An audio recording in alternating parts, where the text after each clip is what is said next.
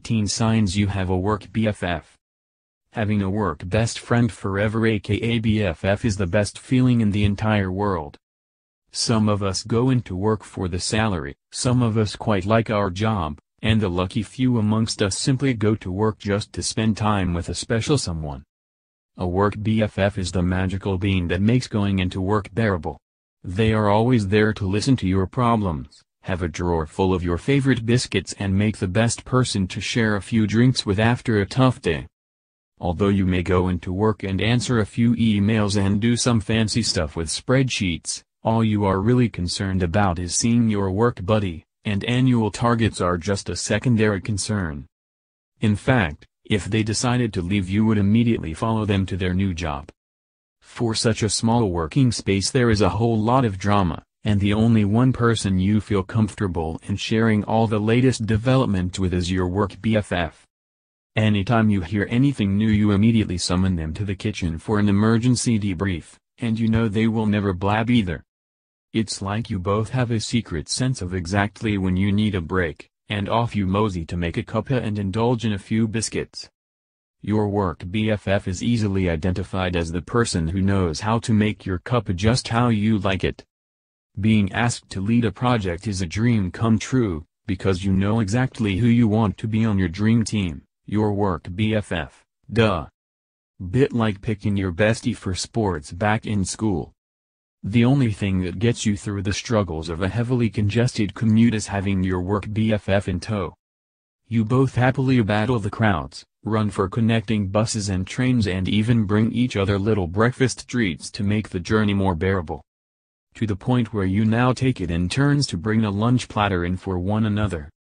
And you know more about their food preferences than the actual people you live with. There is something special about someone liking you after they have seen you at your most stressed out, and crying over an incorrect formula on a 20-tab spreadsheet.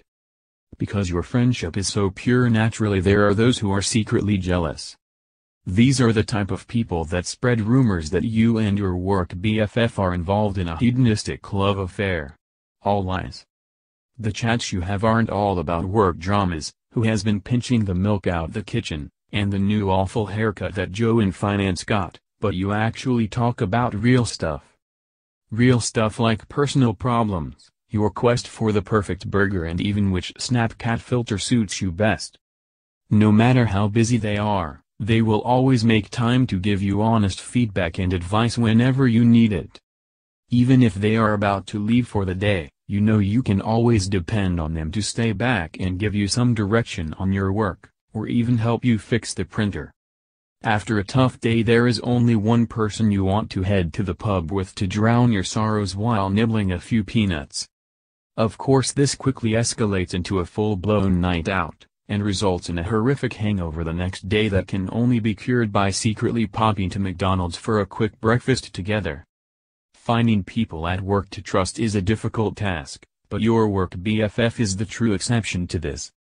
Even if you accidentally broke the best toaster in the kitchen, or blocked the toilet at work you know you could tell them and they wouldn't utter it to a single soul.